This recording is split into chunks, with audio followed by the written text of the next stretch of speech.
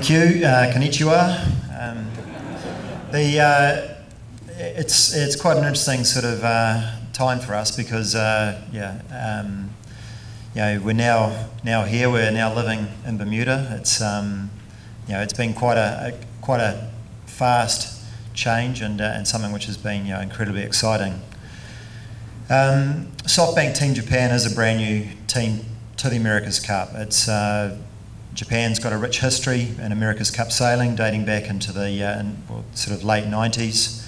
The final time that Japan had an entry in the Louis Vuitton series was back in 2000 in Auckland, and so that 15 years since, it's sort of been a little bit of a distant sort of memory for them. So one of the big challenges for us is to sort of rebuild that sort of brand, the image, back in the Japanese market. And with SoftBank and the support of them, it's a huge company in Japan. They're very, very passionate about this team. They've been to the first two World Series events. They've seen the I guess the excitement, the thrill of the racing that we get, how much it engages the public. What a great sort of TV sort of product that we now have, and I think what we're going to see is a huge amount of interest within the Japanese community, and that again I think will be fantastic as more and more people come and experience Bermuda. In terms of where our team's at, well, we're starting very late in this cycle, and although the Cup is still over it's about 2 years away, a little bit less than 2 years away, it's we have to sort of build up from pretty much a zero base. And so I think it was May when I was first here, as sort of as trying to develop the beginning of the team with Fuku, who was the first member of the team. He's on board as the general manager. So we're in meetings here with ACEA, ACBDA, and just sort of how the team would come together. And so very quickly we've got now a number of people in place. We've got 5 families now relocated here in Bermuda. We've got a couple more that arrive at the beginning of October, and then during the rest of this year we'll be bringing a few more people in little by little. And then for us, January is sort of the big month where we basically are fully operational here in Bermuda. We'll have probably 35 to 40 team members here, sort of fully relocated, including all the families and everything else. And that's sort of obviously a lot of work to get to that point, but it's also very exciting, and it's been a great experience to date. We've had fantastic support as a new team from both ACEA and ACBDA in terms of the logistics, trying to get things up and running in a short time frame, and it's sort of made the experience for me personally and for the other guys involved in the team something that's a lot more streamlined than I think you could ever expect anywhere else that I've been.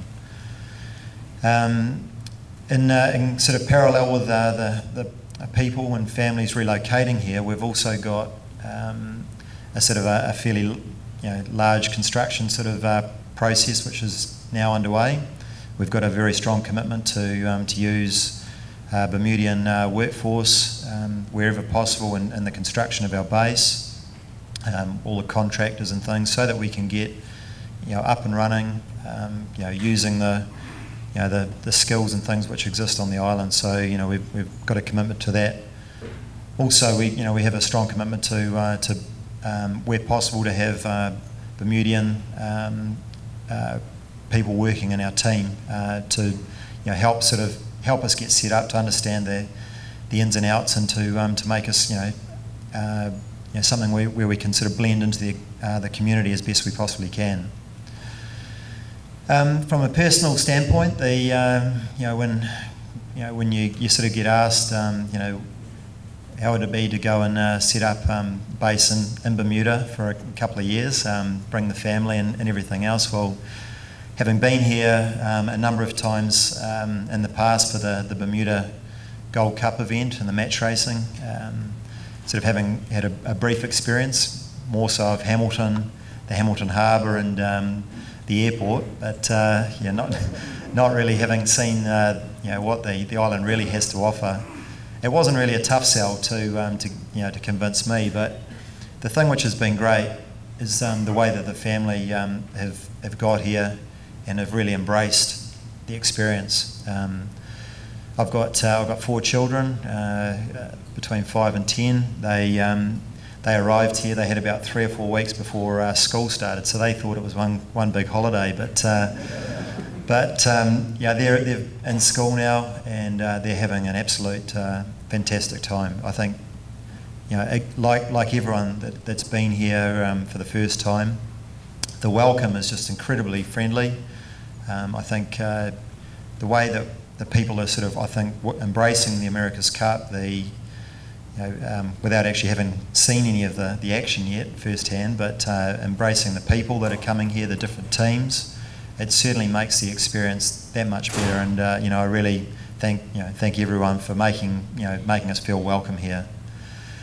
So really, I think Bermuda's in for a real treat when they get to see the America's Cup World Series here for the first time in October. I know that you're going to obviously be given a lot more information on what's at stake there, but yeah, I can assure you won't be disappointed when you see the boats out there racing. The competition is fierce, but the camaraderie, and I think the environment that Bermuda is going to provide is going to be something second to none. So yeah, I'm absolutely thrilled to be able to call Bermuda home for the next couple of years, and I hope for a few more after that. So thank you again for the welcome.